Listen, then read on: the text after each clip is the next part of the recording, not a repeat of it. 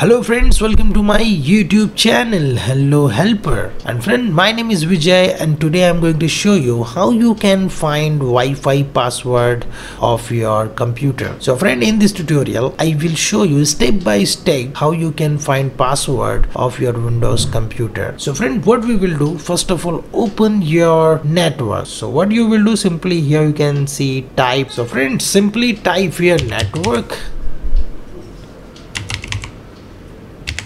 and then click enter. So friend, here you can see this is network connections page. Here you can see lots of connection will be available. So here you find this type of Wi-Fi network. So friend, this is my Wi-Fi network. Here simply double click on that. So friend, here you will see this pop-up box, Wi-Fi status. Okay, so friend, what you will do, simply click on this wireless properties. When you click here the wireless properties, then you can see this pop-up box of network properties. Simply here you can see these two tabs, connection and security. Simply click on this security tab and here you can see three options: security type, encryption type and network security key. So friend, this is your password.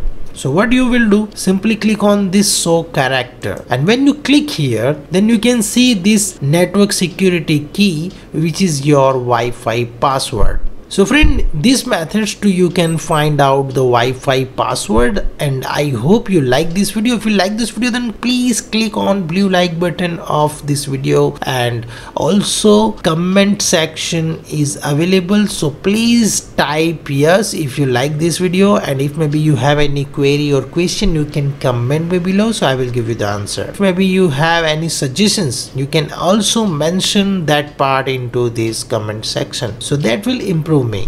So friend, thank you for watching and stay tuned with me. We will meet in next video and learn something new. So friend, thank you for watching and stay tuned with me. We will meet in next video.